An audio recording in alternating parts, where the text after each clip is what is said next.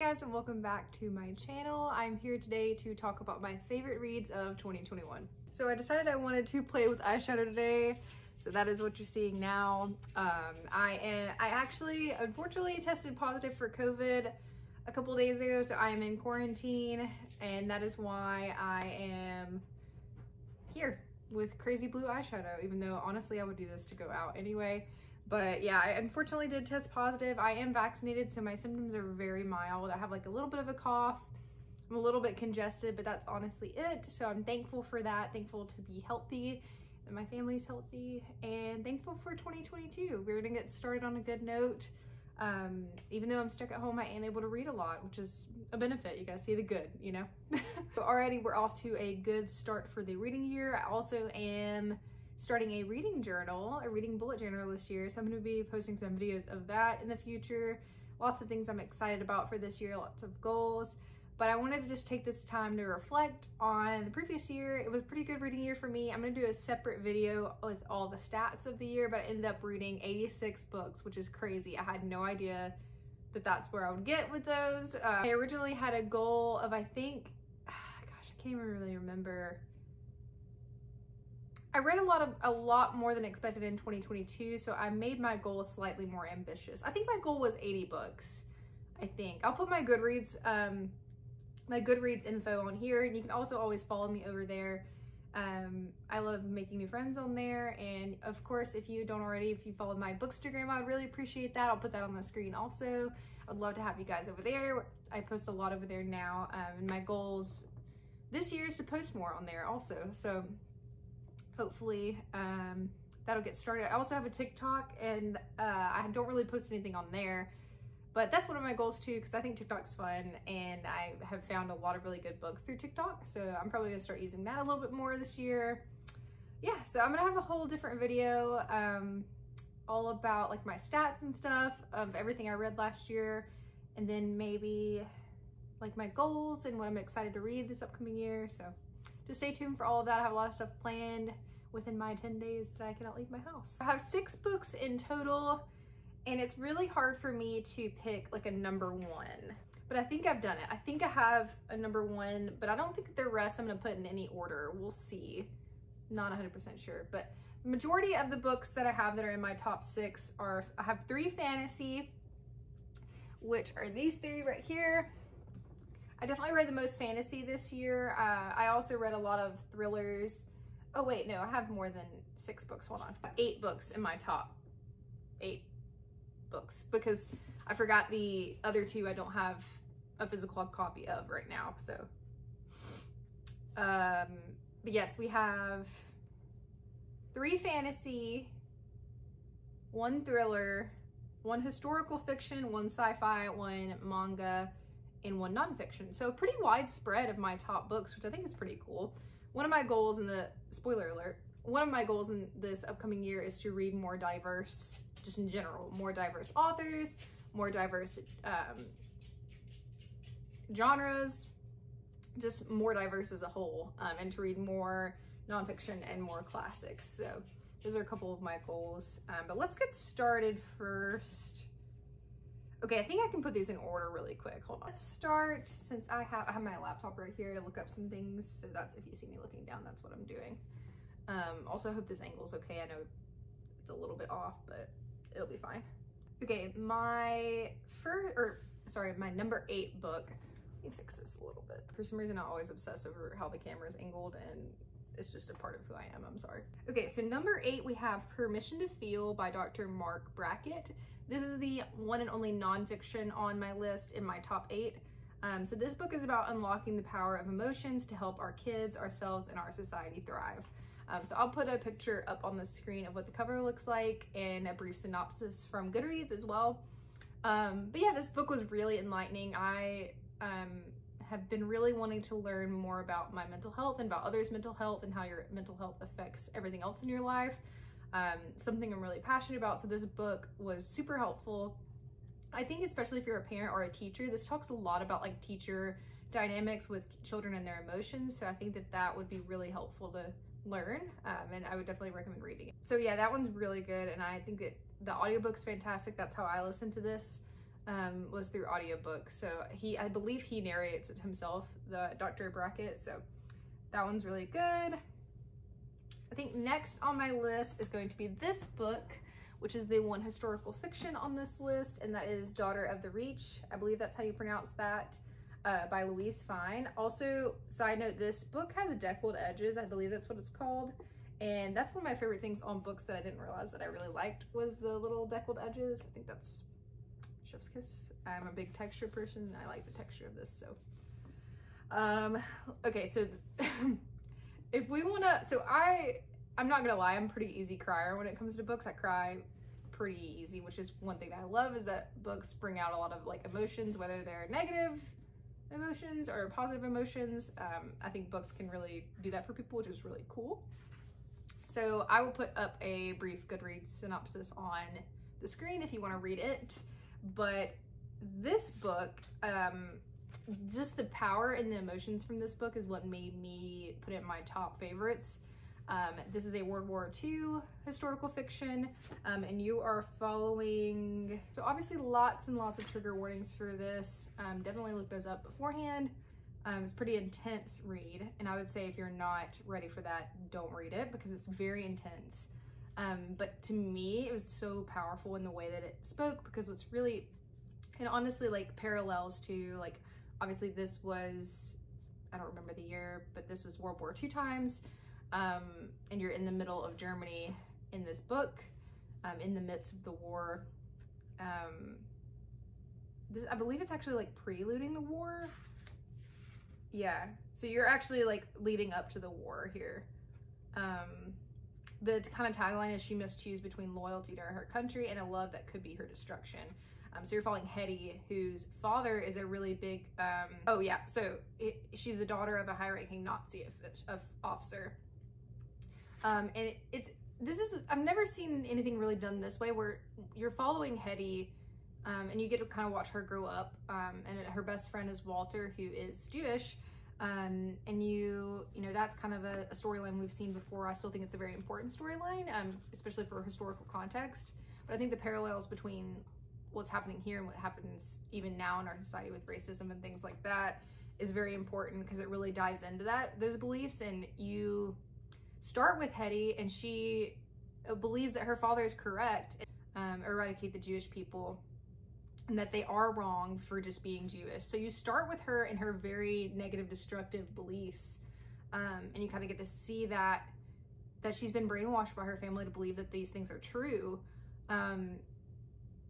And it allows you to kind of like, not sympathize, because like I don't think that that's what we should do here, but it allows you to kind of see insight into like why she has been made to believe this. And she's also a child in the beginning, but you slowly get to see those thoughts and those destructive like patterns unravel, and she begins to ask questions and kind of question her father and her family and kind of break away from that, which I think is really cool and really important. And I like seeing that done in books, kind of the breaking downs of those destructive beliefs. So, but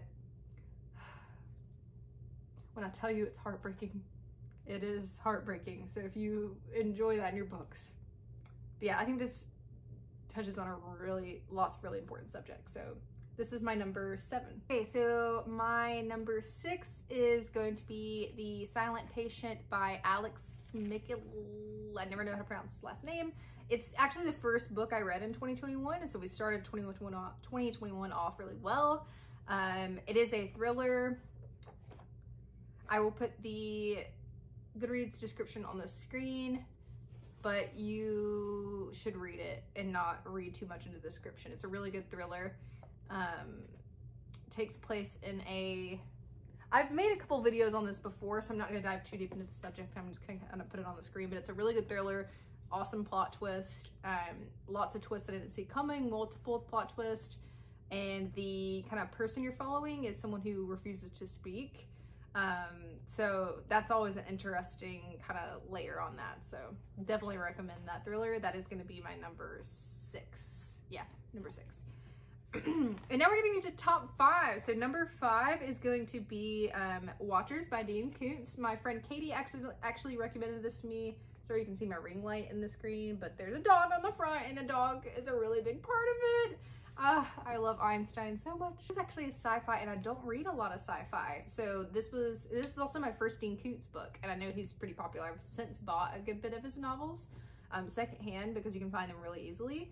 But this is really good. This like really heavily impacted me, and this is normally not the type of genre that I like, so I really think that's pretty cool. So I'm gonna read you the blurb and then kind of give you my thoughts. From a top secret government laboratory come two genetically altered life forms. One is a magnificent dog of astonishing intelligence, the other a hybrid monster of brutally violent nature, and both are on the loose. I will say this book is a slow burn in the beginning. You don't really get a ton of information, or you get information, but there's no really action until about 250 pages in, which is, I know what you're saying. And this is a pretty long book though, because it's almost 600, it's a little bit over 600 pages. But when I tell you that it's worth it, and I'm usually not one for slow burn novels, I usually like something that throws you right in. I think that's why sci-fi isn't typically a genre that I gravitate towards, because a lot of time they're slow burn, but this is worth it. And I am a really big animal lover and dog lover, so I love the kind of descriptions that you get. Our main character is Travis, and he's kind of, you know, he's at a really low point in his life, and there are trigger warnings for this too. There's a lot of mentions of suicide and self-harm and things like that, so just be aware of that. Not super descriptive, but just something to be aware, and pregnancy loss as well. If that's something that you want to make sure you avoid, just look up the warnings just in case. That's a couple things in here. Where was I at? So Travis is your main character, and he's at a really low point in his life, and he stumbles upon this dog, and he quickly learns that this is not a normal dog, and that he is incredibly intelligent, and you later find out some information about his origin, and that's all I'm gonna leave it at. And there's a lot in this story. There's a lot of like self-discovery, there's a lot of love between man and dog, and there's a love story between, you know, two people as well, and kind of how they come together. And then there's a lot of action, there's mystery, there's thrilling aspects. So this book has it all, honestly. It's labeled a sci-fi, but I feel like it falls into multiple genres. So Watchers by Dean Koontz is my number 5. We have my number 4, which is a manga. And so manga is something that I actually just started reading in 2021. You can kind of see it on the shelf behind me. It's quickly grown. But I love manga, I love comics, I love graphic novels, anything in this kind of media I really enjoy. And I would say if you've never tried it, you should definitely give it a shot. A lot of the art's really pretty still, so you get a lot of the narrative and some really pretty art as well. I love anime, and Attack on Titan is my favorite anime of all time. So look at this, look how pretty. So I knew that I wanted to pick up the manga to kind of like, the last season of Attack on Titan is about to come out, and I believe the manga like surpasses the anime. I'm not 100% sure. I'm new, so don't come for me if I'm not right.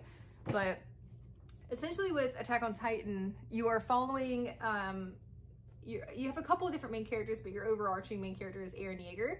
And he has two friends that are kind of also the supporting like main characters, Armin and Mikasa. And the world's kind of, I would say this is like a post-apocalyptic, or not post-apocalyptic, this would be like apocalyptic world, where there are these beings called Titans, and they essentially just want to kill people, and like destroy everything and eat people. And that may sound like very like straightforward and like, oh, but I'm using this as an example, but really like the whole run that I've read so far, which I've only read through 10, and there's like 30 something in this manga. It has a lot of like deep rooted like political aspects, a lot of like friendship building, there's a lot of adventure, a lot of like you're going through these struggles with these characters who are learning their strengths and their weaknesses, and they're like becoming closer, and there's so much, there's a lot of family dynamics, and there's a lot of really good action in these. So I love these, and that's why this is my number 4. It's kind of like not just this volume specifically, because this is volume 1, but like the whole manga. So my number 3 is, to no surprise, because I feel like I talk about this all the time on my channel and on my Instagram, is Ever the Brave from the Clash of Kingdoms series. One of the prettiest covers I've ever seen. I love the way they do these covers. This is by Aaron Summerhill also. So this is the second book in the Clash of Kingdoms series. The first one is Ever the Hunted, which is another one of my all-time favorites, and this is a fantasy novel. I think it's considered YA, which I would say yes. There's nothing super like adult or anything about this series. I would say it's not the typical YA, like if you normally don't like young adult because you feel like it's too young or something like that, like she definitely is younger. I think she's 17 or 18, I can't remember exactly. Britta is your main character. She's a super strong, like baddie. I love her. She's very independent. She's very strong-willed, and I just love a lot of the aspects. Sorry, my nose, it just, I love all of the aspects of her character. She's one of my favorite characters. There's a lot of magic. There's a lot of monarchy, that sort of thing, and there's deception. There's a love triangle that's really, really interesting. There's just so much good about this book. You get multiple perspectives. Some chapters are from Britta, some are from like her best friend slash lover Cohen, and then there's also King Aodrin. I believe that's Odrin. I don't know exactly how to say his name, but there's a lot packed in these books, and I could not recommend these enough. They are really underrated, like severely underrated. So I will always, to the ends of the earth, tell people to read these books. There's one more that I actually haven't read. I believe that's the end of I believe it's a trilogy. I believe that's the end. And it's Once a King. I'll read the blurb for you. Bravery is a choice after saving King. Oh wait, no, I can't read the blurb because there might be spoilers, because you gotta read the first one first. So I'm actually not gonna read that. So, but read the first one, Ever the Hunted, and then read this one. All right, at number 2, we have two, also no surprise if you know me, my number 2 pick, Six of Crows. I love this book. This book is so good. You get a wonderful, like super fleshed out cast of characters. This is my first book in the Grishaverse by Leigh Bardugo. There's a lot of books and a lot of series, and I know these are really hyped, but I think that this and my number 1 pick are hyped for a reason, and I think that that is because they're good books. And like, my thing is, I'm never gonna not read something just because a lot of people like it. I feel like that's kind of silly. Like, just because a lot of people like it doesn't mean that you shouldn't read it. If it sounds like something you're interested in, if it doesn't sound like something you're interested in, then don't read it. But don't just not read something because a lot of people like it. And don't get me wrong, I love finding like books that a lot of people know about, like not as popular authors. I love that because I feel like it helps people discover things that they otherwise might not have heard of when someone else starts talking about it. But that's how you hear about good books. Okay, sorry, Hunter called me. But where was I at? I was ranting about how just because something's overhyped doesn't mean or because something's hyped doesn't mean it's bad. So that's the end of that rant, but this just proves to you, look at this art. Look at this. You can't really see it. I will say, I have this is my number 2 book of the year, and well deserved. This one had a really close run for first. Really close run for first. I love the characters. That's probably the number 1 thing that makes me have this as my number 2 pick. I think what made this be number 2, not number 1, is even though like I love the magic system in this book and in this universe, I think that it's wonderful. I think it's really cool. I think they do she does a good job of explaining it, but I do feel like it was a little bit slower in the beginning, which, as I said before, is something that I kind of struggle with if it doesn't immediately grip me in. There wasn't like a super like quick catch thing, but Kaz Brekker, who is the main character, has my heart. He just has a lot of trauma, and what can I say? I find that very appealing. But no, I think that in all seriousness, like she did such a good job with the characters. They're all very diverse. They're all very different. They're all, again, like I keep saying fleshed out, but they really are. And I love that each chapter, essentially each chapter is from a different member of, I haven't even talked about the plot of this book. Essentially you're following this like gang of young adults who are in Ketterdam, a bustling hub of international trade where anything can be had for the right price, and no one knows that better than criminal prodigy Kaz Brekker. So not a good guy, allegedly. You have to read to find out, but Kaz is offered a chance at a deadly heist that could make him rich beyond his wildest dreams, but he can't pull it off alone. And it lists off all the people that are in this. Okay, I'm just gonna read it. A convict with a thirst for revenge, a sharpshooter who can't walk away from a wager, a runaway with a privileged past, a spy known as the Wraith, a heartrender using her magic to survive the slums, and a thief with a gift for unlikely escapes. Kaz's crew are the only ones who might stand between the world and destruction if they don't kill each other first. So it's like a very like found family, like unlikely friendships. There's a lot of really cool tropes in here. And you really get to dive into all of every single person's backstory, which is really fun. I'm trying to see how many pages it is. It's just really fun, and there's a lot of emotions. Like there's some really sad moments, there's some really awesome moments. It's a very adventure, action-packed once you get into the story. I really was like on the edge of my seat. I read this really quickly because it was very gripping once you get into the story. It just takes a little bit when you're learning about all the logistics in the beginning. So 10 out of 10. And then my #1 read of the year, drum roll. It's really hard to put these in know this. Every single one of this top 8, I love dearly. They all got 5 stars.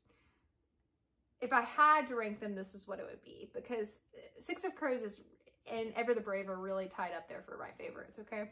So my #1 read of the year is A Court of Rings and Ruin by Sarah J. Maas. This is another one, very hyped, very talked about, very worth it.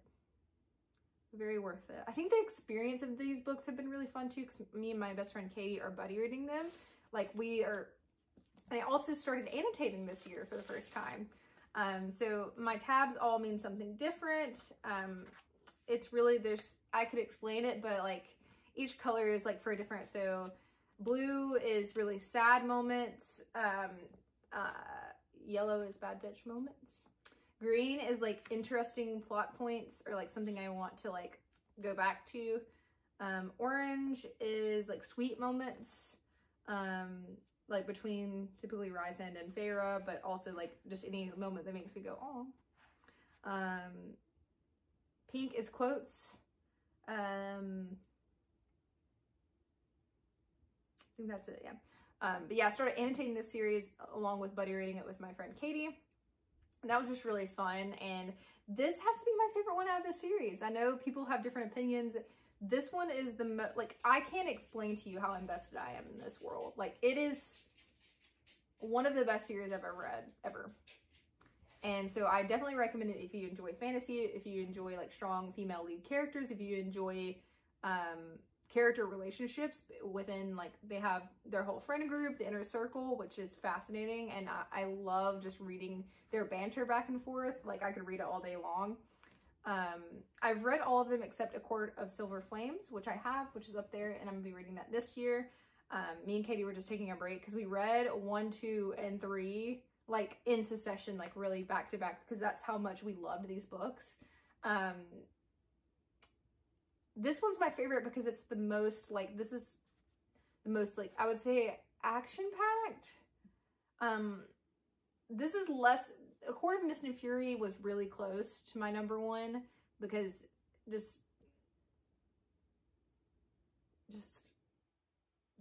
I don't want to spoil it if you haven't read it, but like, but I think this one's my favorite because I love the action, okay, if I had to sell you, I made a post about this on Instagram, but if I had to sell you on this series, the character development. If you love seeing a character start like at the scum, like bottom dirt of the earth and like find themselves and find their purpose and like find the people that they love, like seeing, and but across all of the characters, well, most of the characters is that way,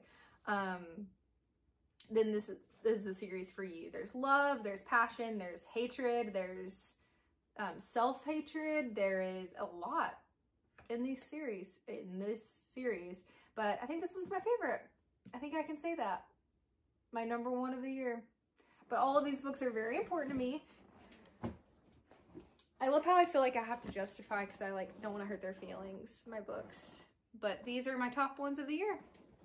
And thank you guys so much for watching, and I'll see you next time. Bye! Let me know your favorite reads of the year.